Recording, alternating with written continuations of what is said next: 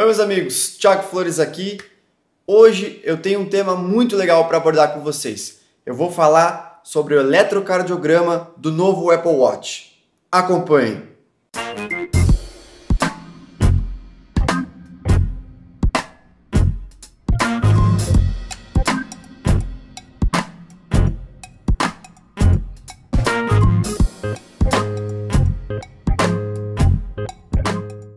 Então, para que serve o eletrocardiograma? O eletrocardiograma é um exame que serve para avaliar os impulsos elétricos do nosso coração. E baseado nisso, a gente consegue diagnosticar muitas doenças. A Apple diz que o eletro do Apple Watch é capaz de determinar 3 coisas.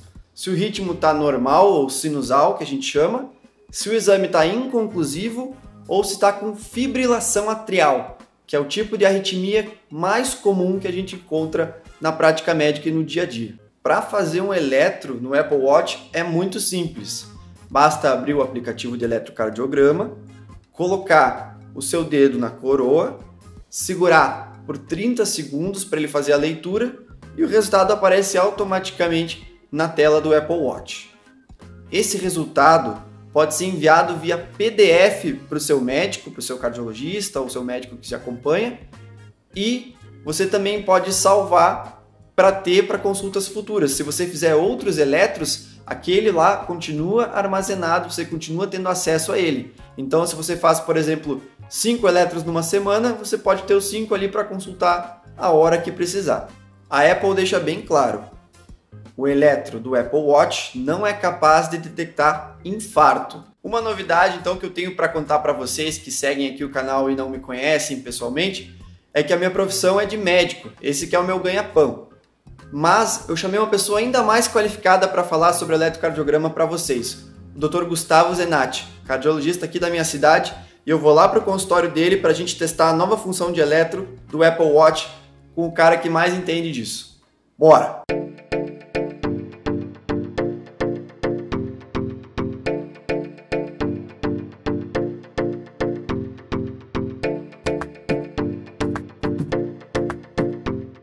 Já que o Apple Watch detecta fibrilação atrial, eu perguntei para o Dr. Gustavo o que é isso, para ele nos explicar melhor sobre essa doença. A questão da fibrilação atrial na verdade, é um tipo de arritmia, é uma das arritmias mais comuns que existe, né?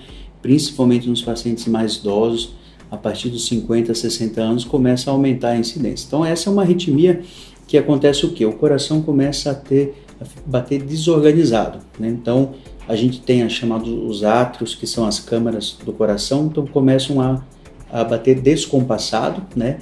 E então muitos pacientes decorrem dessa arritmia por problemas como a própria idade, pressão alta, diabetes, né? Cicatrizes no coração por outros motivos, infarto. Então, com o passar do tempo, esses pacientes podem desencadear esse tipo de arritmia. Nessa arritmia, o coração bate ali descompassado. Então, ali o sangue pode, vamos assim falar, engrossar, né? Fica mais grosso, formar coágulo dentro do coração e esse coágulo migrar para qualquer parte do corpo. Geralmente ele migra preferencialmente para o sistema cerebral, vascular, né? Então, onde desencadeia um AVC isquêmico, né? Então, que a gente fala que é um famoso derrame. Eu também perguntei para ele quais os sintomas que a fibrilação atrial pode ter. Que sintomas ele podem ter? Batedeira no peito, aceleração, sensação de pulsação errada, né, que fica com um pulso batendo irregular, né? Às vezes o paciente descobre essa arritmia com um AVC, né? O paciente tem um AVC, nunca sentiu nada e aí na investigação percebe que tem esse tipo de arritmia. Então, essa é uma arritmia que pode se manifestar com sintomas, mas também pode ficar muito tempo sem sintomas e a primeira manifestação pode ser uma situação mais grave. Como é feito o diagnóstico de fibrilação atrial? Então, o diagnóstico, como a gente até conversou um pouquinho agora, ele pode ocorrer em várias situações. Existem pacientes que não sentem nada, vêm fazer uma avaliação geral de check-up, faz um eletro e vê que está com arritmia. Existe uma outra situação, é quando o paciente, como eu falei, começa a ter batedeira no peito, aceleração, e aí resolve fazer uma investigação, consegue fazer diagnósticos ou no eletro ou nos routers que a gente fala, que são aparelhos de monitorização de 24 horas. Existem outros aparelhos que conseguem fazer monitorização mais prolongada, como o looper, né? Então, muitos desses pacientes descobrem a arritmia nesses processos de investigação por sintomas. Eles têm sintomas, têm batedeira, têm aceleração, investiga, descobre. E a gente, às vezes, descobre o paciente assim, porque ele vai por um outro motivo, por exemplo, como eu falei, um AVC, e aí acaba fazendo o diagnóstico. Então, a gente tem várias situações clínicas que a gente pode fazer o diagnóstico desse tipo de arritmia. Quais tratamentos que podem ser feitos para a pessoa que tem fibrilação atrial? O tratamento pode ser só remédios para controlar o batimento e controlar o ritmo, que são antiarrítmicos, e dependendo de algumas classificações, a gente tem pontuações que a gente fala que hoje são critérios de Chades-Vasque. São uma pontuação clínica que a gente utiliza alguns critérios para avaliar o risco que o paciente tem de formar uma embolia e um AVC.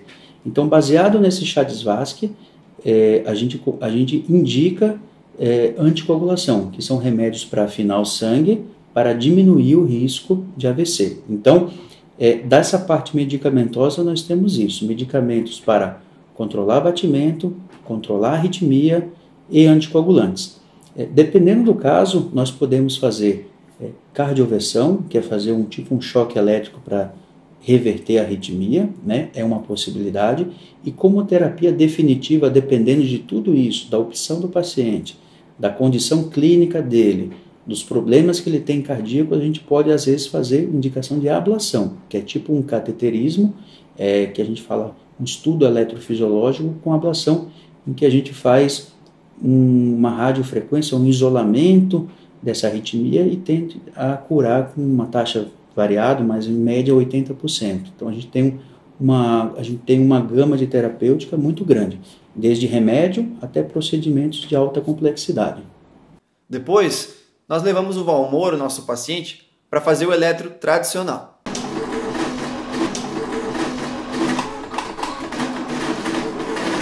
A gente está vendo aqui um eletro com um ritmo de fibrilação atrial, um ritmo totalmente irregular, né? E com uma frequência de mais ou menos 80, 81, uma frequência controlada para esse tipo de arritmia, né? E por fim, nós levamos ele para fazer o eletro do Apple Watch, e aí comparar o resultado com o eletro tradicional e ver se eles eram similares ou não. E tá aí, o resultado idêntico, ambos mostrando fibrilação atrial, sem dúvida alguma. Tanto no exame físico deu para ver, como no eletro tradicional e no eletro do Apple Watch. O Valmor já é nosso paciente, então a gente já conhece o caso dele e ele já está em tratamento, então não se preocupem, fiquem tranquilos. Mas, caso você conheça alguém que tem essa doença, algum conhecido, alguém da família, e essa pessoa não está fazendo o tratamento ou não está acompanhando, converse com ela, oriente, porque é algo muito importante, muito sério, que tem que ser observado de perto. Quais você acha que são as potencialidades e os riscos da própria pessoa poder fazer o seu eletro e aparecer alguma alteração e no dia a dia como cardiologista? Então, assim, eu acho que esse dispositivo, eu acredito que vai nos ajudar muito, né? Ele é um dos primeiros dispositivos da Apple que tem essa monitorização com eletro.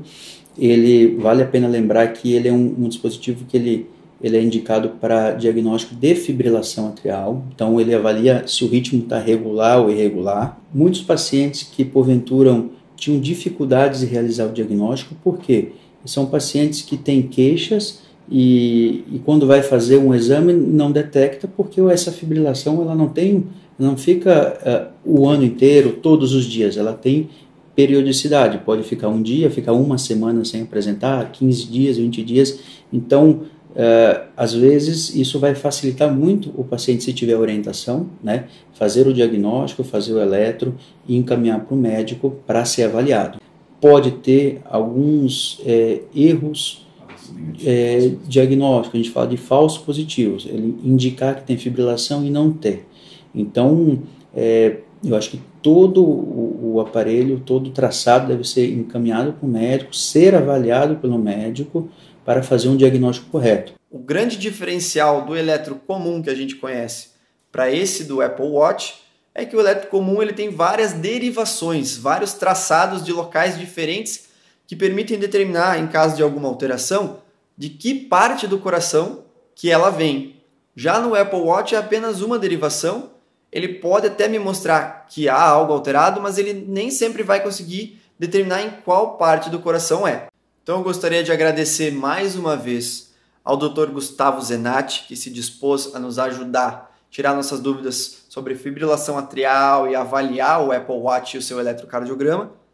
E ao nosso paciente, o Valmor, muito obrigado por ter aceitado o nosso convite, ter participado, se prontificado a nos ajudar a mostrar isso para vocês, trazer essa informação para vocês de algo que provavelmente estará muito difundido pelo mundo todo, porque é uma tecnologia simples e extremamente inovadora. É isso, pessoal. Esse recurso fantástico já está nos nossos pulsos à disposição, que promete revolucionar a medicina.